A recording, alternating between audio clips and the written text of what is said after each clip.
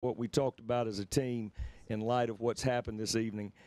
We wanted to present our team game ball to the Ronald Rouse family and to all the people in Hartsville, and with our heartfelt condolences for what happened there tonight. That's a true tragedy, and it's one of those things that you never want to see, especially in a young person and especially in athletics. So we would like to give our game ball to the Ronald Rouse family and the entire Hartsville community tonight. Coach, that is a tremendous class shown by you.